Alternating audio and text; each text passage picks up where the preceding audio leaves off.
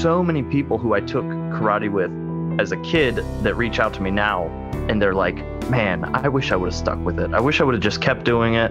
I miss it so much. Hey there, you're tuned into Whistlekick Martial Arts Radio, episode 598. My guest today is Sensei Seth Adams. I am Jeremy Lesniak. I'm your host here for Martial Arts Radio, founder of Whistlekick, and I love martial arts. And that's why everything we do at Whistlekick is in support of the traditional martial arts. If you're interested in what we're doing to that end, hop over to whistlekick.com. That's our online home. It's also the easiest way to find the stuff that we sell, because we got to pay bills to make this thing happen. And you can save yourself a little bit of money, help us know that the work that we're doing leads to a sale here and there once in a while, maybe a little more frequently than that. Podcast 15 gets you 15% off. Now the show, it has its own website, whistlekickmartialartsradio.com. Longtime listeners know if you go to that website, you're going to find a lot of really cool stuff. And if you're not checking that out, you're not getting the full experience of the show. You're not getting everything that you could out of what the guests are sharing with us. The show comes out twice a week. And the whole reason that we do it, well, we're working hard to connect, educate, and entertain traditional martial artists worldwide. If you want to help the show and the work that we do, you can do a number of things. Make a purchase, share an episode, follow us on social media, tell a friend, pick up a book, leave a review, or support us on Patreon. Now, if you think the shows that we're putting out are worth 63 cents a pop, not even a dollar, 63 cents, consider supporting us on Patreon for $5 a month. And if you do, you're actually going to get a bonus episode, so that 63 cents is even lower. We have very, very few people who stop their Patreon contributions. Why? Because we flood you with value. It's the whole premise of what we do at Whistlekick. We're going to give you a bunch of stuff. You give us a little bit of money, we give you even more stuff. You can't beat it. There's no better deal out there. Show me a better deal. You won't. You can't. Doesn't exist. Speaking of a good deal, I had a good deal of fun. Hey, there's a transition for you with Sensei Seth. If you know this guy, if you know the content that he puts out, you know that he's charming, he's positive, he's fun, and he's built quite the reputation by doing those things and being a solid martial artist all at the same time. Well, I was absolutely honored that he said yes when we invited him to come on the show, and here he is. It's a wonderful conversation. Had a blast. We get into some cool stuff, some crazy stuff, some stuff you'd expect, and stuff that you wouldn't. So let's do it. Sensei Seth, welcome to Whistlekick Martial Arts Radio. What is up? How you doing? I'm doing great. How about yourself? Oh, I'm fantastic. Fantastic. Wonderful. Spectacular. You're not leaving much room for it to get better. I can only bring you down from here. I don't know how I feel about that. You know, I've got a little crick in my neck. All right, we're getting better. We're getting better. You're leaving some space. I appreciate that. Yes. Did you have anybody growing up that first thing in the morning, remember back when you were, maybe you didn't take a school bus, I took a school bus. I had this one friend, and we were far enough from the high school that it was dark part of the year when we were picked up. And he would get on the bus, and he was just beaming. And of course, you know, teenagers were all like, "Argh," and he was just so excited for life. And everybody just, no, we need to build through the day. We can't start here with you because there's only down. Yeah, right. Where else do you go from there? Yeah. No, I also lived about 30 minutes away from the school, but my mom drove me. I had a bunch of siblings, so we pretty much had our own bus. Oh, nice. But I just slept. That was me. And I pretty much got ready to fall asleep again, and then I would get ready once I got to school. I get it. Yeah, we were depending on the bus route, which changed from time to time, at least 45 minutes, sometimes an hour. Wow. Yeah, rural Maine. How it goes. How it goes. Now, we're not here to talk about, some aspects of childhood, but a little more focused than what happened on buses or school transportation or sleep habits of teenagers. I was kind of hoping this was going to be a fully bus podcast. It would be a first. Let down now, but it's fine. It would be first. You know, how much content could you fill talking about school buses? I think I might tap out in about 10 minutes. I think anything less than an hour would be a bust. So right now, with that single statement, everyone either got really excited or they turned it off. Rolled their eyes back into their ear somewhere. I love it. I love when we get somebody on who's got personality and is willing to just let it fly. They're practiced with it. And, of course, there are people listening who know who you are because of things that you do. And, that's surprising. This is kind of your style, honestly. isn't it? Yeah, I would say it's more my style. Dad jokes, puns, martial arts that is designed to be mostly just funny. What's your best martial arts pun that you're willing to open up with here? My best martial arts pun or joke. I don't even necessarily have specific jokes designed for martial arts. Like I don't obviously there's the pork chop one. Everybody knows the pork chop one. I don't know the pork chop. I almost don't even want to say it. Oh, now you have to. I don't know this one. Okay. Oh, really? Yeah. What's the pig's best karate technique? Okay. The pork chop. Yeah, of course. Right. All right, fine. That's my best one. I'll just leave it at that. It's solid. You know what I like about dad jokes, that sort of humor? It's approachable and almost universally received. Very few people think they are the height of comedy, but everyone kind of will smile and go, all right. You get a little bit of a chuckle, and so we can all share in that there's some humor there and, some the best part about them is even when they're bad, they're still good because of how bad they were. Yeah, exactly. You've got that collaboration there, kind of like a really bad martial arts movie. Yeah, we love them. Yeah, very similar because despite their poor quality, badness, awfulality. Yeah, right. If we're gonna make up, it's so bad it's good. Exactly. Yep. Exactly. Well, let's go back. Let's roll back. We're hitting rewind on the VCR that is your life. And if we press play, we're going to see the first connection that you have to martial arts, whether that's your first class or maybe you watched movies or a friend or whatever it is. So I press play. What do we see of you as your first connection to the arts? So my parents both taught me from a super young age. Mom and dad opened a dojo before I was even born. And then if you press play, you would probably find me running around naked somewhere in the dojo while my parents are trying to scoop me up and put me back in the back office. So for me, it's been pretty much lifelong in the dojo at some point. My dad taught me throughout pretty much until I was around 18. I played sports in between, so there was years off and there was time off and stuff like that. But for the most part, it has been karate ingrained into my system since probably could walk really. What's your earliest memory of karate? My earliest memory of karate would probably have to be we would have these sleepovers in the dojo. My dad would make pancakes in the morning, but mostly the most important part was we would watch Three Ninjas and Warriors of Virtue as soon as it got dark. I think that was the first thing that I can remember was watching those stellar martial arts movies. What was your first favorite martial arts movie?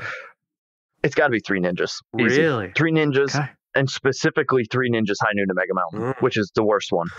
Why that one then? I don't know. I really don't know.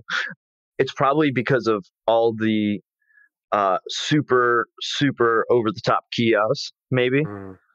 But I don't know why. That one always was just one of my favorites. I think it was just so colorful, and it was at an amusement park, and it had Hulk Hogan, so that's a plus. A huge plus.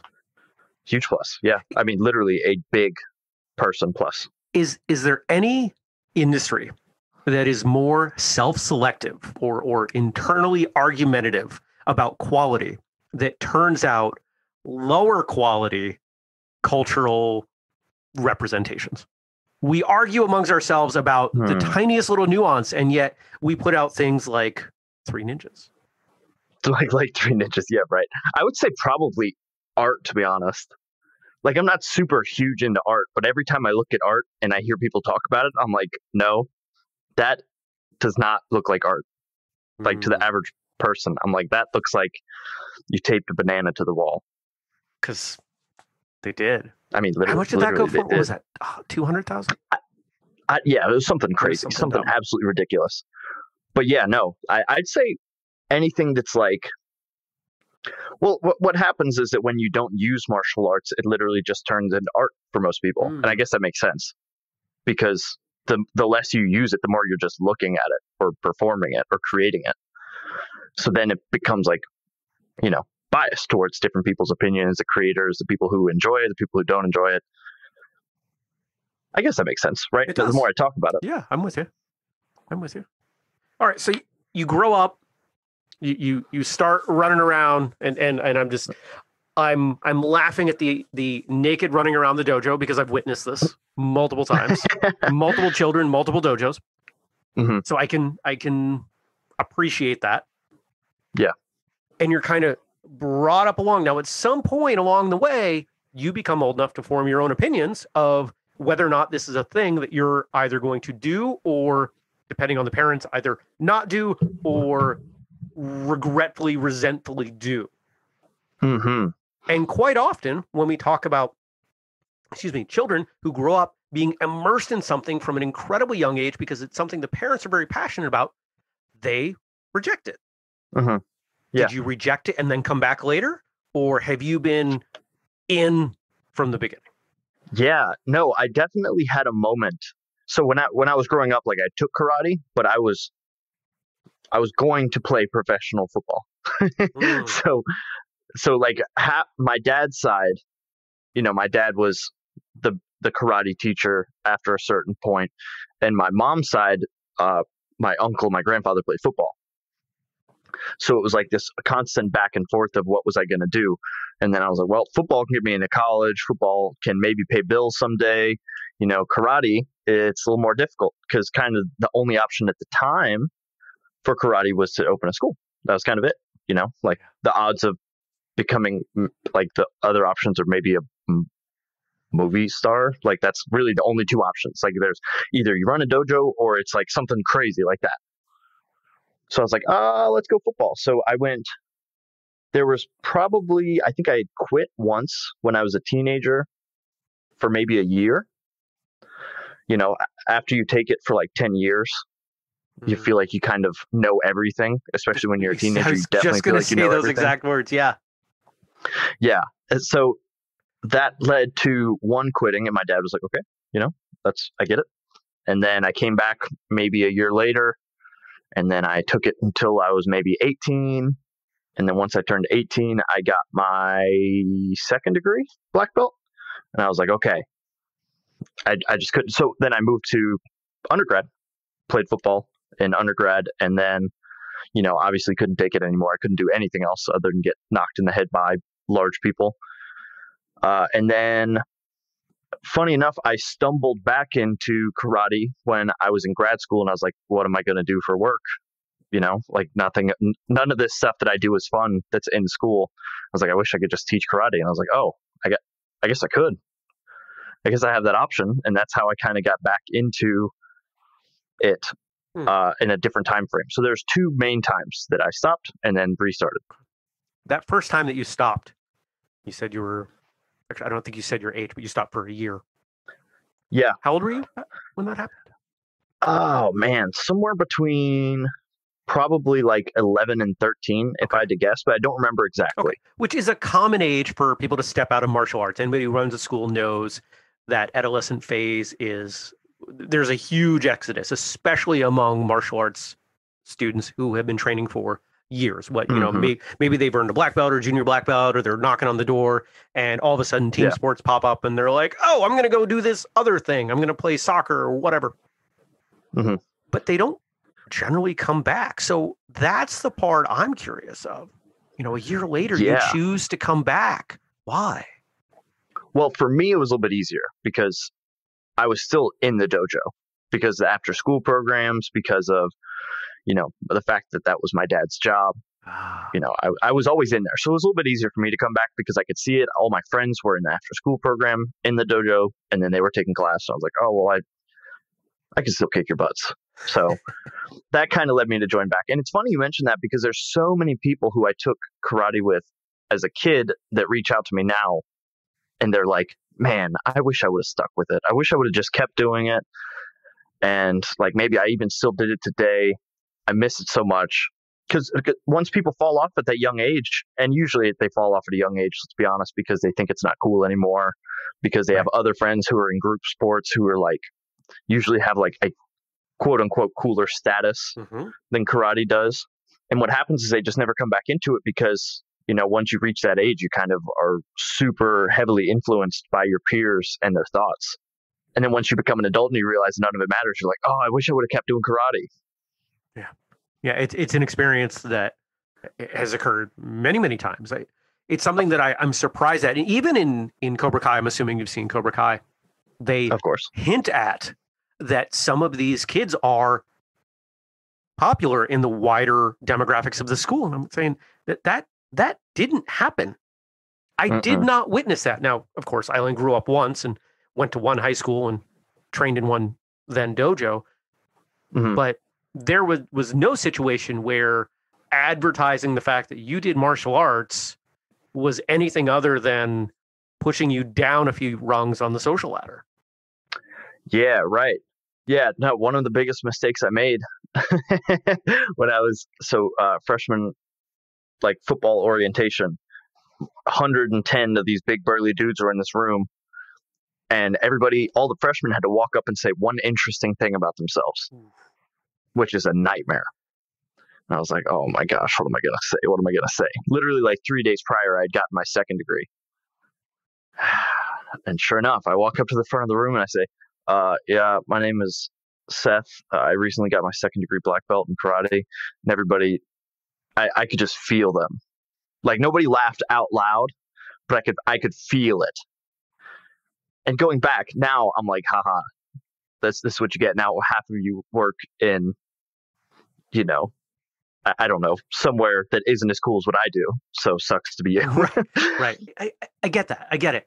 And now I'm curious because when I talk to people who are teenagers in martial arts or were teenagers actively training in martial arts, I throw myself in this group. There were quite a few people who would maybe quietly, maybe behind their back, maybe to their face, laugh at them, ridicule them, etc. Again, you know, kind of the bully pushing down sort of thing. But there seems to be far less initiation of physical violence among those in those circumstances, because at the same time they're ridiculing, but they're also apprehensive about testing the skill. Was that your experience? Yeah. I was always a bigger guy. People never really were like super pushy on wanting to get into physical altercations with me in the first place. But people were definitely like, you think you could, like, you always get the question, you think you could beat me up? Since you take karate, is that what it is? Do you think you could beat me up? I get that all the time. But very rarely are people like, hey, do you want to spar? Very rarely do people want to actually do anything about it. I'd say it's probably a fair assessment. Yeah, I got that question often. Do you think you can beat me up? Yeah. My answer was always, no, I don't. And that was... I could. They didn't... I would just leave it at that because I'm a small guy. I don't know how big you are. I'm 5'7" on a good day. Okay, yeah. And that just took the wind out of their sails. No, I don't think I can. Because that's not what they were expecting. Yeah, right. They're expecting that I'm going to have as much insecure ego come through in my words as they have in theirs. And no. I can spell better than you. That I could do. Yeah. Yeah. Well, I know that I enjoy my time. That's cool. Right. And they're like, oh, well, I mean, I do too. Yeah, no, it's weird because there's not really a lot of other things. Like if somebody was a painter, like you would be like, I bet I could paint better than you can. Like, okay. I guess That's not. That's a great point. What other thing that people aren't experienced with do they more generally assume that they're good at than combat? The only thing that I've seen frequently is like women's sports, but it's like dudes talking about women's sports. Like it's specifically baseball to softball. Many times I've seen and heard conversations where people are like, "Oh, you play softball? I bet I could hit a home run off you." It's like, okay. Have you watched those girls pitch? Yeah, right. Those from super close too. But yeah, that's the only other time I see it. You don't really see it too many other times other than fighting. Like there's this weird human instinct or thing to like make regular non-training humans think they're good at fighting. Where do you think that There's comes nothing from? else. Is that innate or is that learned culturally? I would imagine it has something to do with like natural like need for dominance. That would be my guess. Because it's the one thing that you like don't necessarily have to prove if you talk about it, unless the other person wants to do that. Like you could be like, "Oh, I'm actually really smart." And you'd be like, "Really? Okay, let's test that out." Like that's really easy to test out for the most part. But fighting, you'd be like, "I'm a really good fighter." You don't necessarily want to fight right then and there. Like you don't necessarily. I might not have my shorts on. Like my shoes might not be ready to kick. Yeah, it's hard to test that out immediately. Right. And of course, even if you are victorious, there still may be severe consequences. And oh yeah, absolutely. I think on some level get that, and that's why when we think about the typical teenage high school fight, it usually involves a bunch of other people piling on, encouraging it. Yeah, definitely. It makes you like those things happen from feeling like you have to like secure your place, you know. All right. I've only been in one fight, like one human with human fight, and that was in middle school. I think I was like one of those very hormonal, testosterone-y teenage boys. You could argue that I didn't start it, but you also could maybe argue that I did. Oh, interesting. I was playing basketball with my buddies on the bad basketball players court. There's like a good basketball players court and there's a bad one. I was on the bad one. And we were playing, and I guess I was just having a bad day, and then this kid took our ball and just started running around with it, dribbling it. And I was like, okay, we're in the middle of a game. I'm a very competitive person. So I went over to kick the ball out of his hands, and I might have kicked him in the face. I might have kicked the ball, which hit him in the face. I'm still not super clear on that, and I don't think he was either. Anyway, foot made contact with something, and then he got up, punched me in the face. I pushed him away, and we both kind of look at each other in like sort of a half stance, and then it just diffuses. It's done then. Any repercussions? That was not for me. Okay.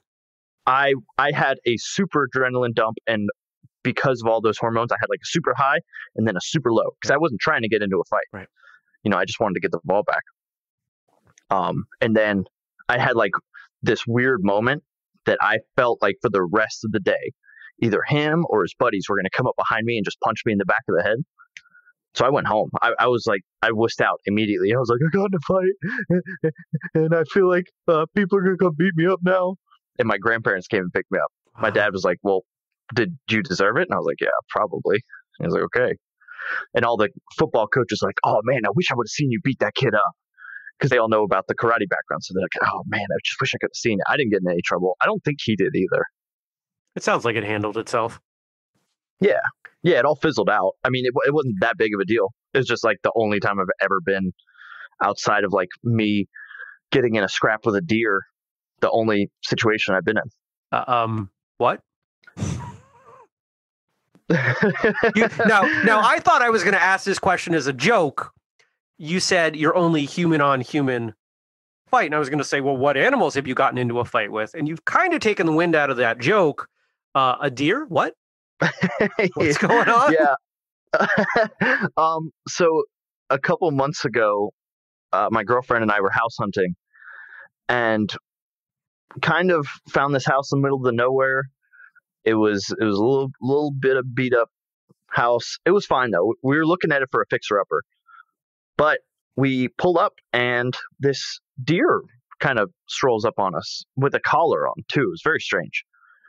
Deer kind of looked like maybe it had been sheltered because, in my opinion, it looked like he got hit by a car pretty slow and then became like that car owner's new pet to like shelter it back to, I don't know. But it's like that deer is known to be in that area. Like people around that area love that deer. But it strolls up on us. My girlfriend, being the wannabe Disney princess she is, was like, I'm going to go pet the deer. Walks over to the deer immediately. No, like, it would be the equivalent if you and I met, and before we even said anything, we just started hugging. She strolls up to it and she reaches out her hand to pet the deer on the head. The deer stands up on its back 2 legs and goes boom, and like tries to swing its front 2 legs at her, like standing up. Look like sort of like what the kangaroo equivalent of kicking would be. Okay. Anyway, and she takes a couple steps back and she's like, and I actually have this on video. And then she takes a couple steps back and is like, deer stands up again after, so it goes boom, boom, couple left, rights, goes back down, comes back up with a little bit more of a forward angle now, has maybe a little bit more malicious intent, and my girlfriend starts booking it. She gets behind me. At this point, I'm like yelling at the deer. It won't back down. Now it's like got its antlers pointed at me. So deer in front of me, girlfriend behind me. I've got to do something. So I started to get into a little bit of a bladed stance, trying to keep my distance, head back a little bit further than usual, not trying to get gored. My front foot, I have no choice. It comes towards me, antlers forwards, and I side kicked it in the head. Not hard, but enough to like not get stabbed by 8 pointy things. And it did the job, because the deer, like, a little stunned. I guess had never been kicked before. It was like, oh, and then it just kind of like follows around. It follows us around for the rest of the day that we're looking at the house, but it didn't try me anymore. You passed the test. So that was good. Yeah. Okay. One of the best stories we've ever heard on this show. Proof that martial arts has application in unforeseen, even bizarre circumstances. Mm-hmm. Well, I mean, you never know when you got to keep your distance, Right. Just because it wasn't a human doesn't mean. And I'm not all for kicking animals, obviously. It's not something you practice regularly. It's not something I practice regularly, but funny enough, it is something I've thought about a lot. Like, I have this huge fear of big cats, and that one day because I go walking a lot, so I'm always worried that like a big cat's just going to stroll up on me. Where are you? I don't know how. Where do you live? I am in North Carolina, okay. So like sometimes I'll go up to the mountains. You've got some in big Virginia. cats down there. Yeah, they're around. So that's always in the back of my head. Like, okay, what am I going to do if a big cat strolls up on me? What am I going to do? Am I going to outrun it? No. So my thought was side kick down the throat. That's my only option. It's my only chance. So it kind of played out a little bit. I got a little bit of a test. I didn't jump right to the big boss. I got to like play with it, see if it worked. So far, a little bit of success, but I'm still hoping I don't see the big cat. Okay. So given that you've thought about this quite a bit, what would you do differently now that you've kicked a deer in the head if you had to confront a big cat versus what you would have done perhaps before your altercation with 8 pointy horns? Yeah. I think I would start wearing boots more often. Like boots that go up maybe even to the knee. Not like scandalous, but maybe useful boots that goes up to the knee. Not like an 8-inch stiletto heel? No, not 8-inch heels up to the knee boot. No. I don't think those would help me much. But because depends on the cat. That's true too. Yeah, I think that would still be my move, the sidekick. And the reason for the boot is because in case they like bite or they latch on maybe to that leg, I can, that makes sense. Not immediately get torn to shreds. But yeah, I think that would be the move still. I still feel pretty confident. Long, strong technique, pretty quick to just kind of jam down, kind of just thwart whatever's happening. I hope it never comes to that. Oh yeah, me too, for sure. But you know what? If it does, I hope I get it on video. That's what's important. Yeah. So I'm curious how you're filming this altercation with the deer. Oh, the deer video stopped. So I started recording because I was like, well, if she does pet this deer and everything goes right, it's going to be really cute. I'm going to look like a good guy if I get it on video. Totally. And then as soon as it charged the second time, I had to stop the recording. So the recording shuts off with me being like, hey, right beforehand, trying to like reason with the deer, I guess, was my thought process. Can you share that video with us? Yeah, of course. I'd love to put that in the show notes. Yeah, I'm sure I can. People will be super pumped. I can definitely find it. That'd be great. Okay. So we're covering martial arts and involvement and fighting and everything. and let's go back. So you're in college, and I'm assuming still dreaming of playing football? In undergrad, yes. Okay. And you had taken a break from training, at least more or less. And when did you connect, or regardless of time, when did you say, you know what, football's not going to happen? Ooh, that's a good question. I was probably about to start my junior year. So I had taken a whole bunch of college credits in high school, and I was intent on getting my MBA within 5 years of starting college, like period. And then they dropped my grad school program they dropped the MBA program at my college that I was an undergrad for. So I had played 2 seasons worth of football. I was about to go into the spring of my sophomore year. They announced it over Christmas break. I'm like, oh crap, what do I do now? Because I was about to graduate that semester from undergrad. And I was like, let's be honest with myself. The position that I play, the people who go pro are like 3 to 4 inches taller than I am. I knew I wasn't going pro, so it was just a matter of how much longer did I want to enjoy playing. And at that point, I was like, well, I don't really enjoy playing in the first place. It was just kind of an honest, conversation that I had with myself about how much more damage I wanted to take compared to how much fun I was having, compared to how much I thought I would miss it in the future. And I was like, I would miss the games. I would miss my buddies. I would miss practice. And I would only miss it for 2 years. I might as well move forwards and try and get my next degree.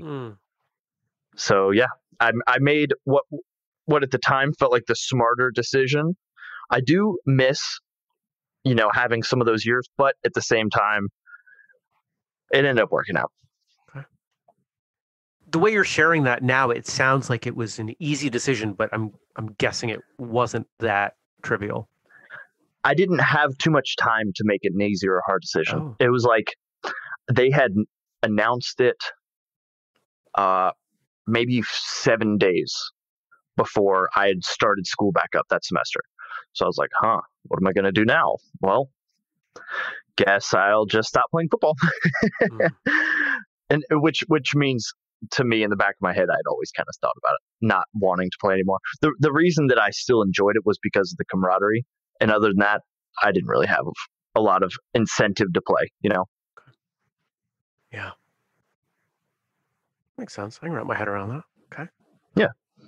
So you're making this transition in your, second half of undergrad, and you slowly step back into training, or jump back in both feet. I'm down. Let's commit. Yeah. From what I remember, I had then moved to Texas to start grad school. I can't remember how quickly I got back into it. I think it started off by me playing rec league basketball, and I met a buddy of mine who is now in the UFC, funny enough, old Kennedy Nwushu. Awesome guy. Huge dude. He's like maybe 6'3", 202, fights at 205. But we started talking about it while we were playing basketball. We became friends, and I was like, oh, I want to start training again. So I got into, I started trying a couple different jiu-jitsu places. I was like, oh, this is fun. So I did that for a couple months, and then they had kickboxing classes. So I was like, obviously, this is what I'm going to do more often. And I stopped doing jiu-jitsu so much. And so I started doing that more often. And ever since then, for the most part, I had done more of a super broad kickboxing training than I had a karate training. Aside from a year or two when I moved back to Virginia and I got my 3rd degree. But other than that, it was a buddy of mine who I met who was fighting, and I was like, oh yeah, I could do this stuff again. I forgot how much I missed this. Did you? How do I want to say it? So oftentimes kickboxing is presented as martial arts, but maybe without some of the trappings of martial arts. Quite often, no uniforms, no rank, a bent towards fitness. Was this that sort of kickboxing? It was more so like kickboxing that was some mix between Muay Thai and Dutch style. Okay. So it was kickboxing with intent of maybe making you a better striker. Okay. I think that's the best way I could word it. Because people were like doing competitions, but then there were also people who were just like there for fun. It was much more of like a recreational, like I want to play fight rather than I want to burn some calories. Okay, I get you. Yeah. Which is fun. Did the differences between that and what you had grown up with, was that contrast enjoyable, or did you find yourself missing what you had started with? To me, I've always had the most fun doing sparring and that kind of stuff in the first place. So that was sort of like the most of what I did enjoy, other than like the people that I knew back home, like my dad, obviously, right? So that was the actual training, what they were training, I enjoyed a lot. It was difficult to get used to because of the difference in stance.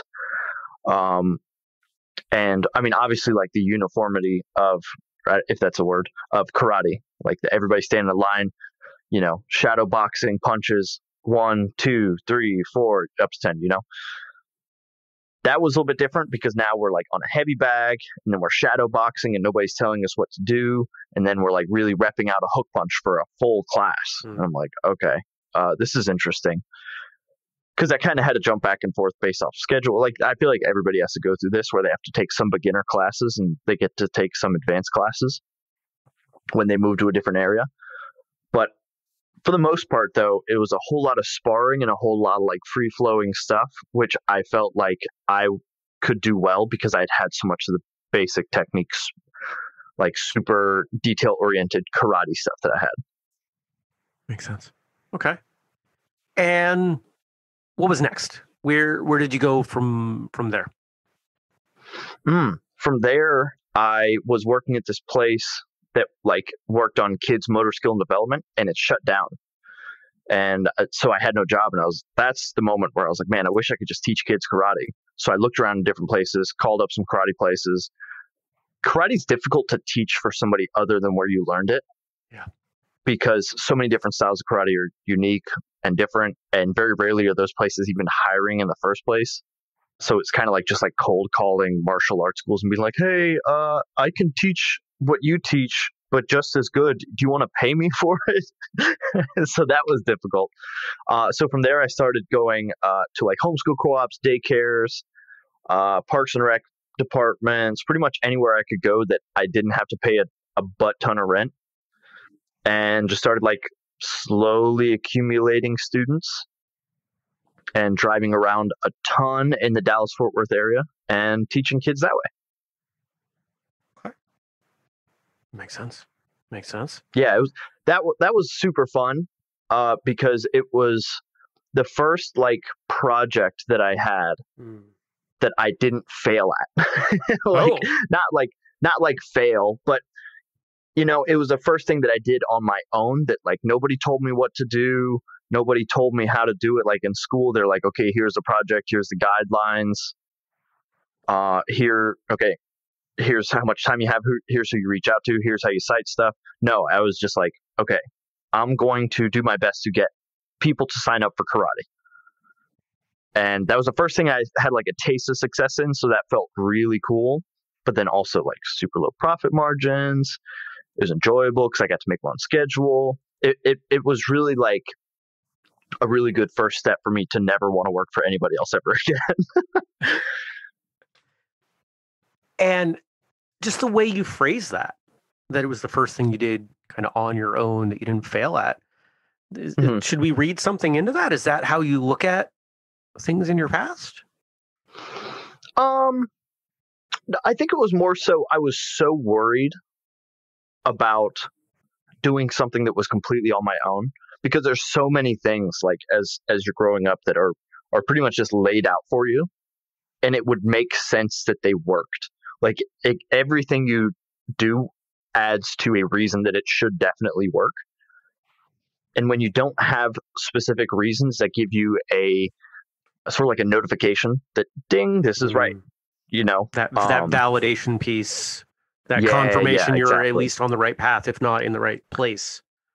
Right. So I had that fear of, is what I'm doing going to work, and I did have other things later on that that didn't work out. So it was like that fear. And then I had a little bit of a taste of that, so I had finally, or not even finally, because I was still young, but I had something that kind of made me not worry about that fear so much. So I immediately jumped all into it. And of course, people that may know you from some of the content that you put out.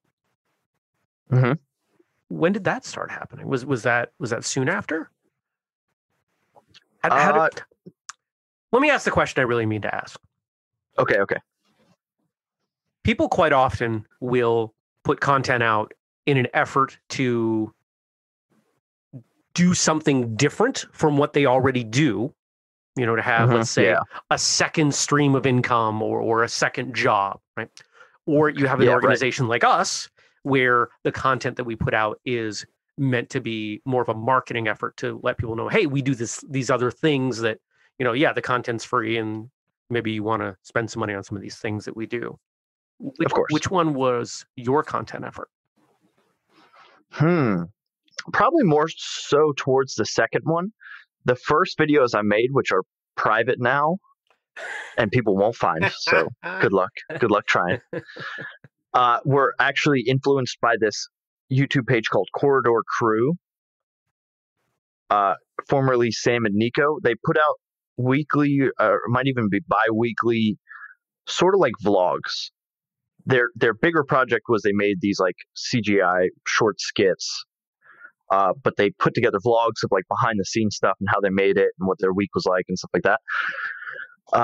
And that really motivated me to make these maybe like 4 or 5 videos of me teaching kids karate classes and all the cool fun parts to, literally get people to sign up for karate. Sure.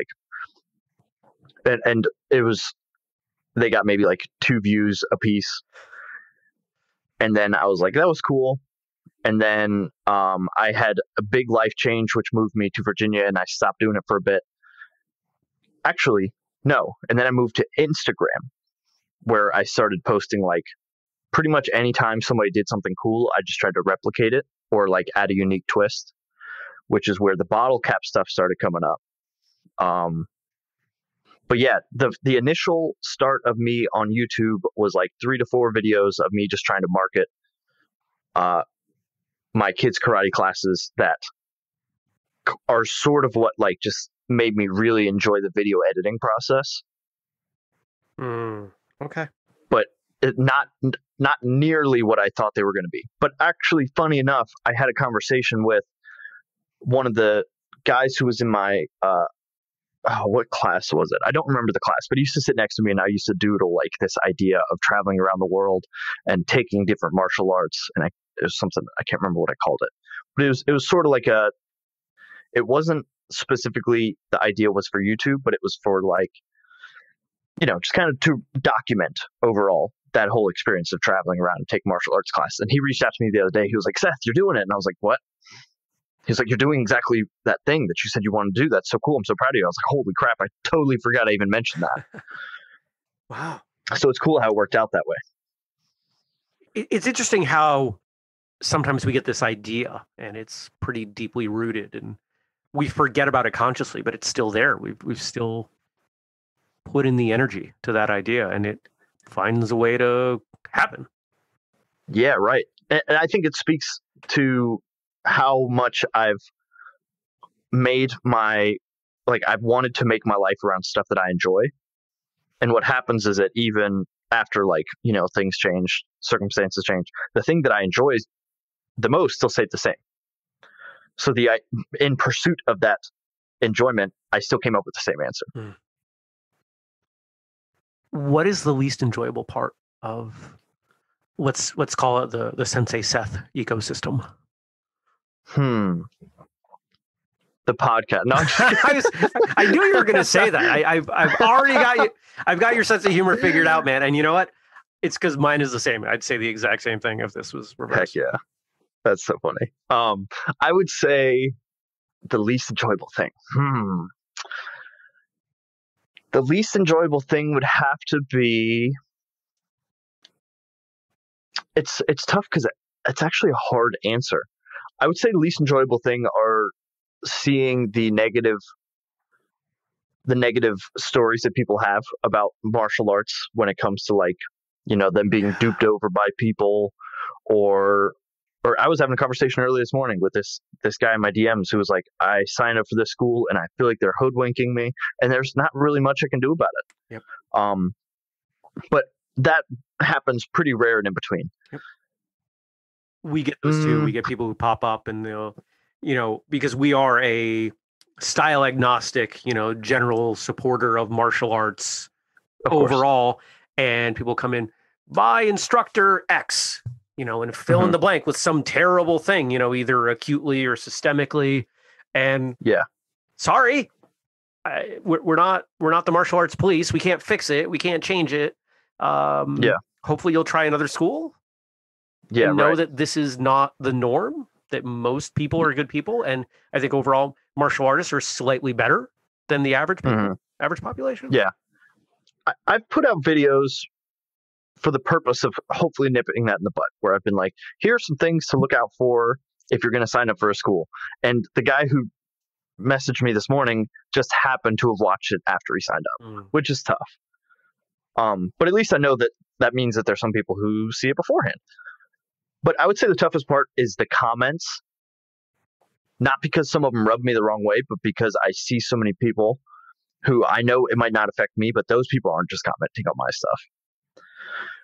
It's people who are like just super against the idea of fun. It's a great way to put it. And I know exactly the type of comments you mean when you say that. Mm-hmm. Yeah, just like there's no optimism. There's no like, oh, that could have been a funny joke if I'd gotten it. It's just people who are just in it to have a bad time. And I feel bad for them because I wish I could help them get it. But at the same time, the human in me wants to just fire back at them and roast them. So it's a tough process. That's been one of the hardest parts about getting like into content creation, was not being as cool as somebody like Sensei Ando, who is always nice to everybody. He's a great guy. And this is where I want to make a joke at his expense, but he's a friend and a good friend. And I don't know that everyone listening would pick up the sarcasm, so I'm not going to do it. But well, now you have to. No. Ando's a good dude. Ando's a real good dude, and he is.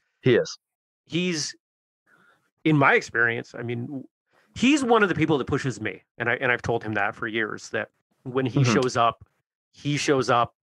at 100%. He does, and he drives me to produce better and better stuff. When we talk about things as a team, he's one of the ones that we look at. How can we use what he's doing to improve what we're doing? Which I think is a very martial arts mindset. It really is. He's one of the guys that I used to watch growing up when I had like that thought process of, oh, this is starting to become something that, I watch these people on a regular basis way before I started making anything, who were like in the back of my head of who should I try and be like, if I want to start creating, who should I like take notes of? He was definitely one of those guys. He's an awesome dude. Yeah. He's, we've actually got something fun coming for one of our future episodes. I'm not going to give it away, but he's coming back on for, I don't know, third, fourth, fifth time or something. Sweet. Yeah, great guy. Who else do you look up to? So the first thing that I think of, which seems like a little maybe cocky a little bit, but the first thing I always think of whenever I hear that question is like the Matthew McConaughey acceptance, the award speech. Pretty much what he says is like, I look up to myself in 5 years. Ooh, I like that. Then he's like, 5 years later, if you ask me who I look up to, I would probably still say I look up to myself in 5 years. And what happens is the more that you think that way, like you're probably never going to reach everything you truly want to, but it makes it enjoyable and it makes you confident in yourself and all that stuff. I'd say probably the idea of what I can do. But obviously, you know, my father was a big one. My mother was a big one. Both these people who created nothing in martial arts, just having something that they really enjoyed and created something that sustains them and, you know, provides a home for a family and stuff like that. And then when it comes to content creation, you know, Jesse Enkamp was one of the people that I used to watch all the time. You know, Stephen Wonderboy Thompson's a big one. You know, I try to base a lot of my training based off of him. Icy Mike is one of the guys who first got me in the door. There's Master Ken. There's Grandmaster Jesse from Mexican martial arts is a huge one. There's so many really, really great creators that like I try and steal stuff from all the time. Yeah. Well, again, that is what martial arts is. You know, every style that's ever been put out has been a combination of styles that came before, techniques that came before. I'm going to take this from here, absolutely, and this from here, and this from there, and end up with something slightly different. And the people that you mentioned, we've had just about all of them on the show. So the audience, at least longtime listeners, are going to be familiar on some level with these folks. And if you check out their video content and check out your content, yeah, you can see some influence just as you could in martial arts lineage, but they're not the same. There are things that you do better than those folks. There are things that they do better than you. And it's that constant push, that iteration of, okay, how do I improve my weaknesses? That not only does it bring you up, it brings everybody else who look into you either as, you know, they're following you or maybe they're a friendly competitor. Yeah, absolutely. Yeah. And there's so much stuff that like we would go back and forth on and talk about and be like, this thing that you did was really cool. I'm going to try. How did you do it? Because I want to try stuff like it. And you're exactly right. That's exactly what happens with martial arts. Like if somebody hit me with a spinning wheel kick in sparring and they did it a cool way, I'd be like, how did you do that? That was amazing. I want to do that to somebody else. Yeah. Kicking people's great. Yeah. it really especially in ways that they never saw coming. Oh, it's the best. It's one of my favorite One things. of the coolest parts about being a karateka that got into other styles of more vague kickboxing was the cool tricks. And sparring with people who didn't know the cool tricks were coming, and then you do them, and they're like, "What the heck was that?" Yeah, that's the best. Yeah, I've bounced around a little bit, so you know, if I'm sparring with karate people, I might, you know, flip into more of a karate or taekwondo positioning, and vice versa. You know, just what are you expecting me to do? I'm going to do something completely different. I'm going to turn front ways and you know, use my little bit of kung fu experience. Or what's even better is when they ask you what you did and you tell them how to block it, and then you do something that is completely different when you knew they were going to block a specific way. Oh. Yeah. Same sense of humor. Yeah. We're there. We're on the same page. Wow. Well, we've talked a lot about the past, present, you know, that brings us up. Let's talk about the now. Let's talk about the future. Let's press fast forward on that figurative VCR, or depending on how old you are, you know, something more modern. Remember VCRs. Okay. Yeah. All right. What's coming? If we get back in touch with you in 5 years, you know, reach out to 5-year-older Sensei Seth, your next influence, inspiration, and say, hey, what's happened in the last 5 years? What would you hope he's going to tell us? Here's what I'm thinking. I'm gonna buy a huge building, and on the front, my slogan's going to be how to 100% always win a fight. And what I'm going to do is I'm going to slowly amass a large following of people who all agree with everything that I say. And it's going to, and I'll call it something cool. I haven't thought of a name yet. And slowly but surely, they're going to do everything that I say. And we're not going to be a cult. So it's not a cult. Don't think it is. And they'll all pay me super large amounts of money and never disagree. I'll never get sued. And I'll just live comfortably just doing that. Sounds great. Do it up. Sound awesome. No, I think I want to start doing like seminar circuits. Would be really cool once this whole thing opens back up. I'd love to do that and be able to go around and almost take as many as I teach. Like I'd love to really teach some stuff. I'd love to meet people who, for whatever reason, know who I am, which is a weird thing to say. connect with people who have like minds with me. That's a better way to say that. I like that better. Obviously, like being able to share my knowledge is really fun, but there's plenty of stuff that I don't know. So I'd love to be able to teach at seminars that I can also learn from other people. That would be a really fun thing to do. Travel around. I've never been outside the US. So like that's been one of my things is I want to make this something that I can travel around with and see new places, meet new people, all that fun stuff. Continue to make content. I'm going to say it right now. This is my goal, actually. And if it happens in 5 years, I want you to share this with me and be like, hey, remember when you said this? I want to be on Disney Plus with a documentary of me traveling around the world, taking martial arts. Boom. Okay. That's it. Mic drop. 5 years. Do it. Absolutely. Disney Plus. Here we go. There is. We've talked about this a little bit on various episodes, that the success of Cobra Kai, I cannot imagine, doesn't have the other streaming platforms looking around saying, what content can we do that is going to fill that sort of niche on our platform? Yeah, right. Especially something that is lower cost.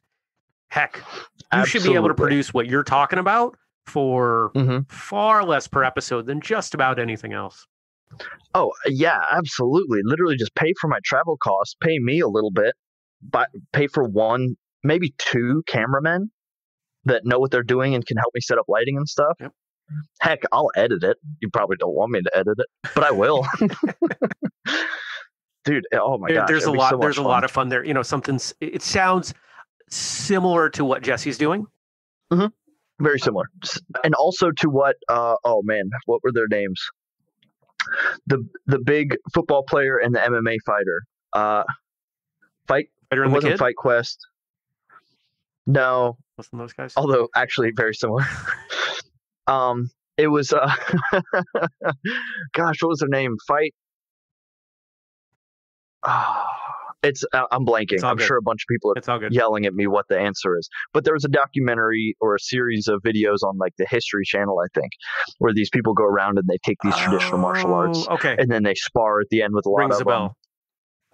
Yeah. I mean, it'd be very similar. So pretty much the only idea that I would be selling is that it would be newer, the production value would maybe be better, and then also hopefully people would watch to see me.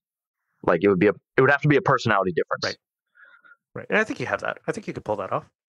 Yeah, I think so too. I'm game. Disney Plus. Here we go. I'm game to, I don't know, provide emotional support. Thank you. I appreciate that. That's all that's all we can do. Awesome. What do people want to get a hold of you? Where are they going to go? At Sensei_Seth on Instagram, or if you wanted to, I don't know, hop on the YouTube comments. I reply to a lot of them. It is Sensei Seth. Couldn't make that much easier, could you? No. That's pretty easy. No. I like it. Okay. Well, this is your chance to close it up. We're going to record an outro later, but what are your final words to the audience? My final words to the audience is to not overthink martial arts and to have as much fun as you possibly can. Because in a lot of situations, you won't even really need what you're doing. I told you at the top that was going to be a fun one, and wasn't it? I had an absolutely great time talking with Sensei Seth. What a fun experience. Anytime we get other content producers on, we seem to be able to just kind of take a couple steps forward. We can skip ahead a little bit and just get into the fun. And that's not a dig at non-content creating guests. It's just a different experience. Anytime you put two people in a room, even if it's figuratively, you're going to get something different based on what they bring to the table. And what I thought Sensei Seth brought to the table was really fun, really entertaining. Not only do I completely understand even more now why so many people love the stuff that he puts out, but I felt inspired, right? I don't know if maybe you felt it too. I hope you did. What a good guy. Sir, you are welcome back anytime you want to come on. What a blast.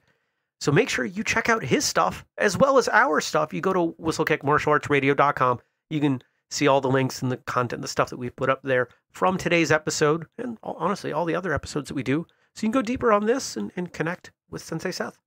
And if the work that we do here means something to you, don't forget, you've got a bunch of ways you can support us. You might consider buying one of our books on Amazon, or telling someone about the show, or even throwing a couple dollars our way via Patreon, patreon.com/whistlekick. And don't forget, we designed this really cool strength and conditioning program for martial artists.